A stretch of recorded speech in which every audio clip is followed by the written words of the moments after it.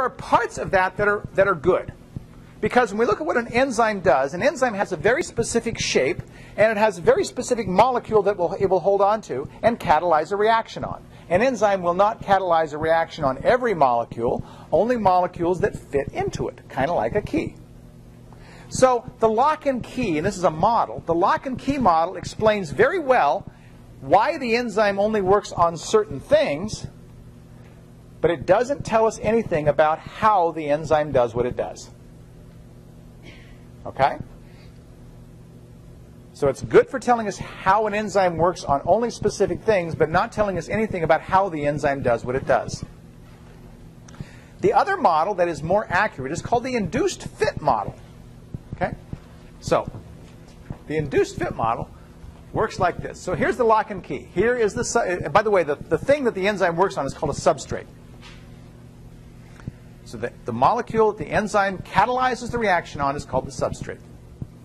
And we can think of it as having a specific shape. Here's the enzyme with a specific shape, and it does its thing, right? The induced fit model says, well, it's not quite accurate. Because the lock and key model says that the enzyme binds the substrate very specifically, but it doesn't say anything about how the reaction is catalyzed. How is the reaction catalyzed?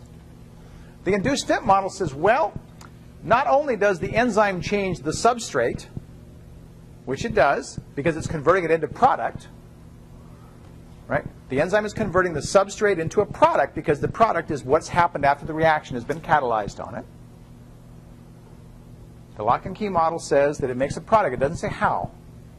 The induced fit model says not only does the enzyme change the substrate, but so too does the substrate transiently change the enzyme. This is why enzymes are different than chemical catalysts. Chemical catalysts do not get changed in a reaction. And enzymes don't get changed in a reaction either, except they do transiently. Meaning they bounce back to their original state when it's done. Now I'm going to take you through a mental exercise, and then I'm going to stop that, and I'll remind you of this next time. Okay? So the mental exercise is this. Imagine I've got this enzyme, and you can see they've drawn this with points, and they haven't drawn this very nicely, but you can see these are sort of rounded. Okay? As this substrate is coming into the binding site of the enzyme, we could imagine that the substrate has some charges on it. It has some nonpolar regions on it. It might have hydrogen bonds on it. Anything that's going to allow it to interact with this enzyme. As it gets closer to the enzyme, we can imagine that the enzyme now starts changing its shape in response, not unlike hemoglobin did when it bound oxygen. Very slight shape changes. It changes its shape, and now it grabs onto it, and the enzyme is different here than it was here. This now is in a place where it can catalyze a reaction. Here it wasn't in a place where it can catalyze a reaction. Maybe it's strained a bit. Maybe it's strained. So maybe to relieve that strain, it pulls this molecule apart. Or it might put two molecules together, depending upon how we're set up. That strain in the enzyme that's caused by the binding facilitates the reaction being catalyzed. I know it's a mouthful, and I am going to say that again, but I'll ask if you have any quick questions about what I've just said. Is it Friday afternoon? Should we do a song and then call it a week? Okay. I've got a song that I hope you will join me. And you guys have not been very good about singing very loud here, so I want to hear you sing loud. This is another Christmas song. It's called "Oh Little Protein Molecule."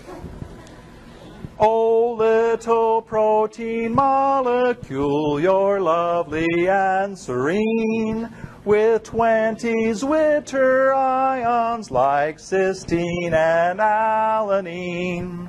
Your secondary structure has pitches and repeats, arranged in alpha helices and beta pleated sheets.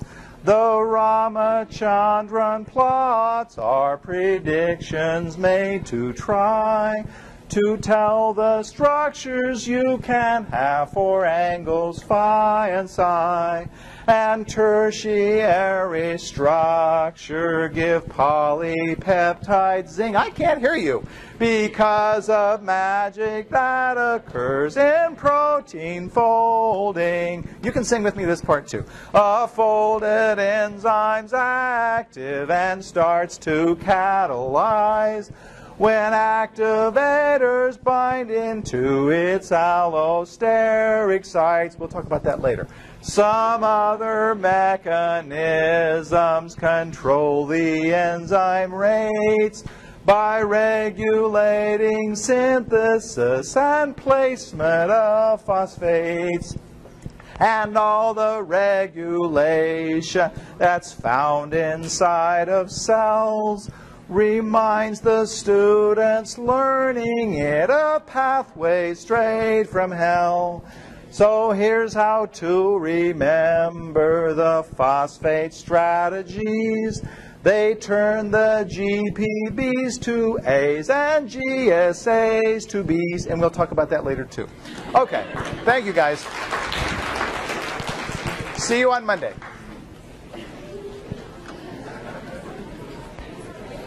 How you doing? Pretty good. Quick question. Yep.